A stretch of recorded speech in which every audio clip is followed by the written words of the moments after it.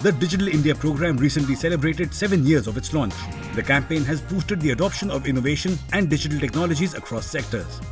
CNBC-TV18 hosted Digital India Vision 7.0 powered by MasterCard, dedicated to connecting all the dots like digital infrastructure, e-governance, electronics manufacturing and modern digital laws with a focus on digital privacy, cybersecurity, capacity building and skilling to catalyze New India's decade. Among other key conversations, the event also had industry experts converge for a power-packed discussion to delve upon how the adoption of disruptive technologies, innovative business models will enjoy an upward growth trajectory in a panel discussion titled 5G to Foster India's Decade. Thank you very much for that. Now 5G holds the promise of 100 times faster speed and lag-free connectivity. Coupled with artificial intelligence, IoT, AR, VR, emerging technologies like robotics, it can enable a lot of use cases across sectors: healthcare, agriculture, e-commerce, manufacturing, education, and 5G will form the bedrock of the technological developments of this decade. But the idea of a decade is not only increased use of technology, it should also be inclusive, it should have a socio-economic impact, and 5G can help India bridge its digital divide and bring in inclusive growth. So to talk about how we can fully realize the 5G potential and help usher in India's decade, it's my pleasure to once again warmly welcome our panelists here on the stage, and we await Madhav Sheth of Realme joining us in moments from now. Thank you very much. Sir, Rajaram, my first question is, the 5G auctions have been a resounding success. Sunil Bharti Mittal said, "In my 30 years, this is a first. No fuss, no follow-up, no running around corridors, no tall claims. This is ease of doing business in its full glory." 5G auctions are done. What is next? And as an opening remark, how do you think 5G will help foster, bring in India's decade by bringing innovation, inclusivity, while having a socio-economic impact? Thank you. The task of the government was actually to ensure that the climate for rollout of 5G is put in place in the first instance.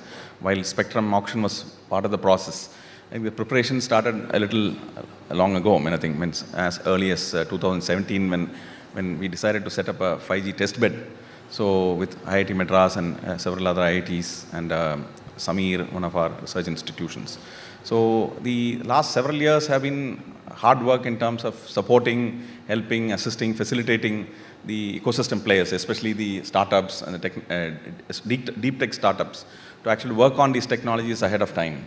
So while that be the case, I think the government also took a lot of efforts in unlocking spectrum, because spectrum doesn't come, it's already deployed in several other uses. So getting the spectrum unlocked and putting them to the market took a lot of effort. In fact, because there were several other stakeholders like defense, and many other users who had to part with some of the spectrum which could be then auctioned. Of course, the auction process was itself took quite some time. But nevertheless, I think at the end of the day, I would like to say that the job of the government as part of the auction process was to essentially put out more spectrum in the market, because essentially India is one of the countries where the spectrum per population is actually low. In fact, for the kind of explosion in data which we're seeing now, we need more spectrum per population. So therefore, from that perspective, I think we have it's a good beginning, and we believe that this will spawn not only new use cases, because 5G is obviously a different technology with a number of enterprise use cases, and also promises greater speed, low latency, higher reliability, and so on and so forth. But at the end of the day, I think this is a great opportunity for innovation to happen, because essentially innovation happens around new technology. And I think 5G that way promises to be disruptive in its use cases, I think. So, and therefore, from that perspective, we are quite excited. We will continue to work with the industry to actually develop these use cases. We look forward to a very robust and a planned long-term rollout. Okay, so innovation is a key factor that you're keeping in mind. I want to talk, sir, a bit about inclusivity. 5G, they say, can help bridge India's digital divide. While Telangana is making a lot of efforts to make sure optical fiber reaches every household in Telangana, the problem is it's still very hard. 2/3 of India is in rural areas where a cable, a fiber, finds it very hard to reach. Most of us have mobile connectivity, but the speeds are not very high. So when we switch to 5G, we will have very high speed and high-quality broadband-like experience, which can usher in a lot of innovation, enable the use cases that you're talking about. So when this happens outside of the metros, it will help India bridge its digital divide. So my question is that 5G right now is going to be rolled out only in the key cities, in the metros, I think 11 in October, and it will take a couple of years before it becomes pan-India. So in a way, if the operators are right now going to cater to the creamy areas, only the metros, will it not deepen the digital divide rather than bridge it? Your thoughts on how 5G can foster inclusivity? All telecom networks, by very nature, start from a focal point, and then like a circle, they keep expanding. So that's the very nature of telecom networks, and 5G will be no different. So it's not surprising that they have to start from the cities. But my feeling is that the penetration of 5G handsets, which is critical, because without 5G handsets, even if you provide the network, it won't work. So that is going to rise so quickly that nobody can predict how many years it will take for it to go to the deep part of the country. But I think it will be much quicker than what we are all expecting. Your own estimate when we could have 5G pan-India? Well, I think we are in a 100-meter race, so keep running as fast as you can. Don't worry about how long it takes. We'll do our level best to reach as soon as we can. Rajaraman, your thoughts on inclusivity? 5G is new to most parts of the world, I think, though, of course, a number of countries have launched it. Rollout will be gradual, because as and even the telecom service providers have taken a measured step, because obviously they would like to see how revenues grow, etc. So it will be a measured rollout. 4G will continue to be the base load system. While 5G builds up, it will definitely reach out to the rural areas. And let me also say this. See, today the 4G covers almost like 98% of the subscribers. Now the Honorable Prime Minister has taken a decision to actually saturate the country with 4G. So the technology that we are going to adopt will also be 5G enabled. To switch on 5G will not be very difficult. I think most of the technologies of 4G can be upgraded to 5G without much of effort. So I think once the use case is built up, I think this country, the 5G will really explode. That's our expectation. And let me also say, see, the Indian digital user is not to be underestimated. We lead in terms of the data use, I think, in fact, in the most parts of the world, the average data use is about 12 GB per user per month. But India has already reached about 18, I think, which I think shows that I think the uptake will be very fast. No, absolutely. I think 4G helped India's digital consumption go up by 6.5 times data consumption. Rajan, to take up on that point about use cases, B2B value proposition of 5G can be well imagined, right? AI and 5G will help autonomous cars. We could have robotic surgeries taking place remotely in healthcare. But what about from a B2C point of view? Now, we still don't seem to have a killer 5G app or a use case for which we require 5G. Now, 4G enabled movie streaming, which was not earlier possible with 3G. What is it that you see from a customer-consumer point of view will be that compelling use case for which 5G is needed, and that will drive adoption? I think I'll ask you a counter question. What was the killer use case for 4G? What was the killer use case for 3G? Typically, use cases do not generally, the killer ones, you don't see them born till you have the G rolled out. Now, I would like to touch upon the topic which was discussed as to what is going to happen in 5G in India. With 4G, we address the need of the mobile customer, right? And we talk about 12 GB, 19 GB actually. That's sort of consumption per month, from 1 GB to 19 GB. And if I ask any one of us that what is it that you're doing which consumes 90, I don't think we have a very clear answer how we ended up using 19 GB. And it's still growing. What is missing is the connectivity in the home. Broadband inside the home, especially during the pandemic, we all saw that all of us, the school moved inside the home, the office moved inside the home, and we needed broadband inside the home. With 5G, what you're going to see is that, especially with this super successful auction, And I would say it is one of the best things that has happened to this country. And as we watch global, and now we watch India, millimeter wave and the way the government has managed to offer, and the operators have taken up the challenge of taking huge spectrum, millimeter wave is going to solve the issue of home broadband. So what I would see is that the home needed fiber. Fiber is a difficult proposition. It's going to take its own time. And with millimeter wave, you will see the home getting the fiber. That's the first consumer use case, because now you have broadband inside the home. Apart that, of course, you can talk about zillions of use cases. I think the operators, Airtel, Jio, Vodafone, have, over the last 1 year, during the trials, have showcased multiple use cases. I would still say that let's not define what's a killer use case. Basically, 5G is the need of this country, primarily to exactly address the digital divide, because 5G is going to be going to the rural. With millimeter wave, we are going to reach out to the end of the villages which had been difficult with fiber. So my belief is that 5G is going to be all pervasive very quickly. So from a B2C point of view, the biggest use case will be home broadband, fixed wireless access? To start with? To start with. Anand, coming to you on that, would you like to add any more potential use cases on B2C? And then we'll get chatting about B2B and the value proposition. See, as you said, I think on the B2C side, video will continue to be one of the biggest, but you are already getting 4G, but how do you sort of look at ultra speed is going to be one of the killer use cases as we go along. And clearly, as Rajan mentioned, these things will evolve as the network grows. If 4G was all about feeds and speeds, 5G will be about providing the experience to the end user. With more and more developments happening in the case of, say, metaverse, or in the case of AR, VR, how do you sort of provide the shopper the same experience that you have when you're shopping? So I think those are the things that people will start working on as this becomes more and more ubiquitous. But I think, as you mentioned, the biggest benefit or biggest use cases will be on the B2B side.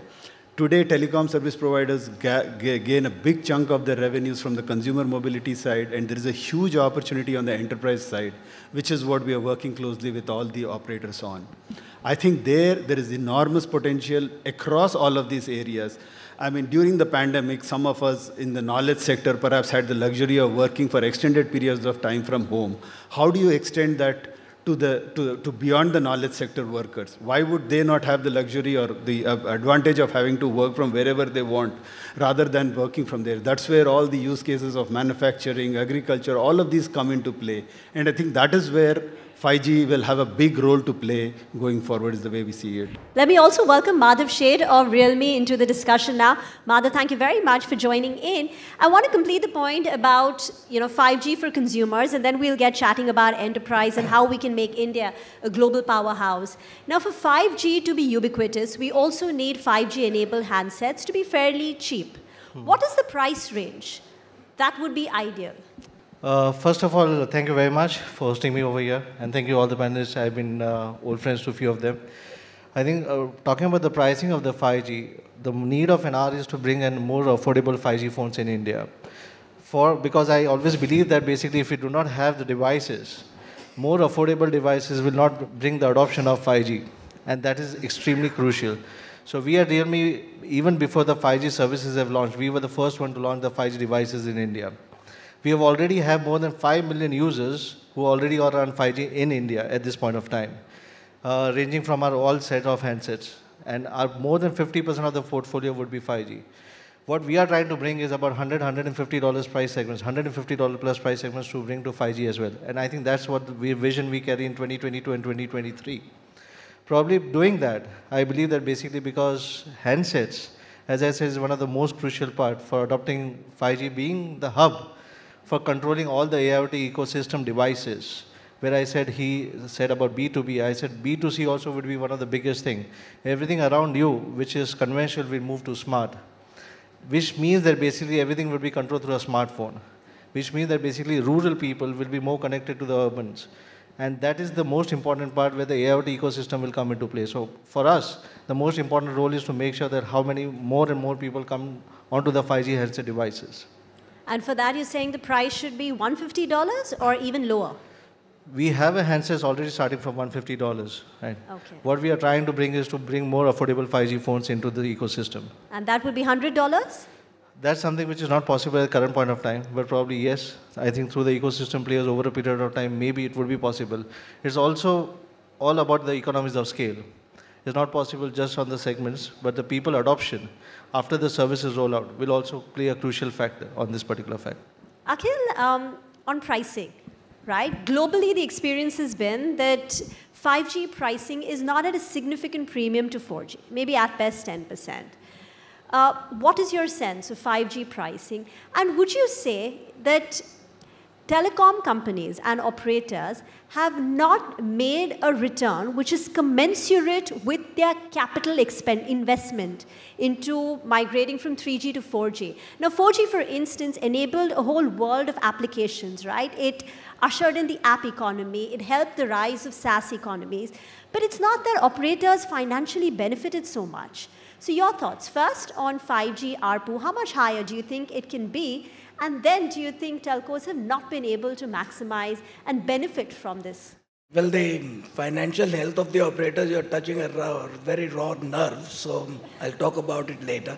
Let me step back and talk about the use cases, though it's not part of the question, because it's very importantly linked to the pricing. I think one very important use case which we all miss is the mobile services itself. I mean, the fact remains that with the handset penetration, 5G will be used for mobile services, the maximum.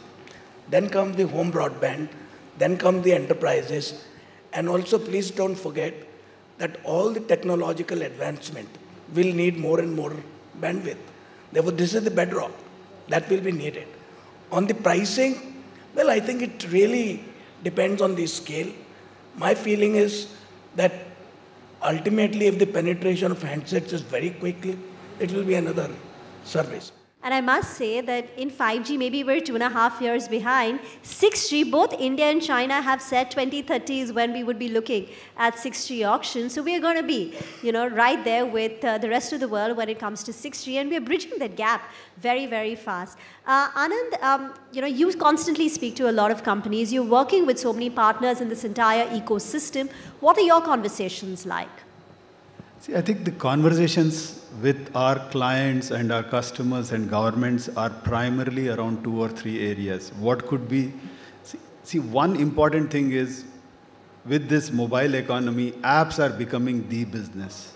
How do you enable the apps to sort of be more 5G ready, have more and more better user experience? That is what the conversation is. How do I sort of leverage the power of 5G, which enables certain technologies like segment routing, which gives you a fit-for-use bandwidth is the way I would call it, right? Somebody needs a batch processing, which requires a huge amount of data to go through. Somebody requires a very, very low latency to perform certain type of applications. I think those are the conversations that are going on both on the consumer front and from a business perspective as well. Madhav, you said Realme has shipped out 5 million 5G handset. If we meet 1 year down the line, what would that number look like? Incrementally, if you're selling 5 phones, how many of them are 5G now? 50% of our portfolios are 5G. As per some recent data which we studied about, by 2027, there will be 500 million 5G users in India with handsets having on their hands. So I believe there's a huge potential of 5G. As I said, anything above $150 going forward would be moving towards 5G probably. So more than our current 50% of our portfolio is 5G at this point of time. And we intend to continue to grow on that particular point. Mr. Rajaraman, one final question then. What is next on the government's agenda? What are the milestones we should expect? See, when we look at the previous generations of technologies in the telecom sector, I think the manufacturing and service design in India, that bus was missed. So this is where the government is very focused. I think the CEO Niti Aayog is there, I think so here. So the yes. So he was the architect of the PLI revolution. So essentially, manufacturing in India, I think, is the biggest challenge, I think. So, and therefore, I think the PLI scheme has laid the foundation for getting in manufacturers within the country, in which he talked about. But I think we have gone one step further, and we have also put in place a design-linked insurance scheme, incentive scheme, wherein we are providing incentives for companies to make designs in India. The IP should be registered in India. So we are not resting with that. We have we are also working with on research and development. In fact, we have the budget announced a 5% USOF R&D fund, so which will amount to nearly about 500 crores per year. So we are going to fund a number of companies in India to actually to do deep research and come out with their own designs. And let me say that in 4G, I think we have a number of local companies which have come out with radio access networks. They have also come out with core designs. C-Dot has come out with its 4G core, which has been tested recently. And in 5G, we are already there. There are a number of companies with networks in a box for enterprise. There are companies which already have a radio access network. So I guess the focus will be on R&D and developing technologies which are domestic. And 5G will be that backbone to spur India's manufacturing. Gentlemen, this has been a fascinating conversation. Thank you very much for your time, information, and insights. In the next episode, industry experts come together to focus on how organizations can adopt agile security testing methods and why the security boundaries of various players must be extended to the end users, third parties, and other ecosystem partners in a panel discussion titled Securing the Cashless Payment Ecosystem.